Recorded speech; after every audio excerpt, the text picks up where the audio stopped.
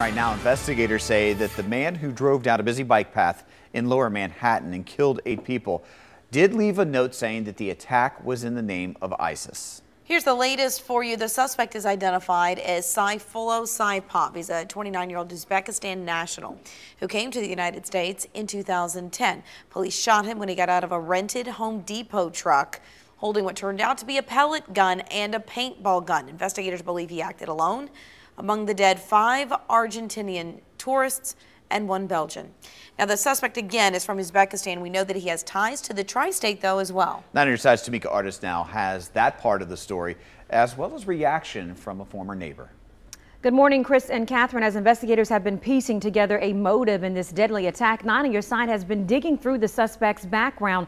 What we have learned and what we've been able to confirm from records and neighbors is that Sayfullo Saipov once lived in this Sims Township complex. In 2011, he registered a business called Safe Motors.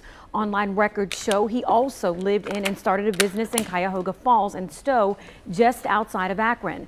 Now, we spoke with 2 of his former neighbors, both in disbelief this morning that he's accused in a mass terror attack. Brooke Carey remembers Saipov is quiet and private.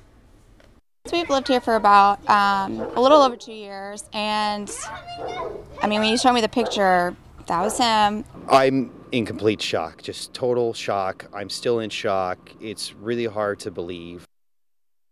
Saipov remains hospitalized and in police custody after being shot by police following yesterday's attack. Now, coming up in my report at 5:30, I'll have more personal reaction from people who knew him in the Cleveland area. That's where he lived in 2015. Guys, back to you.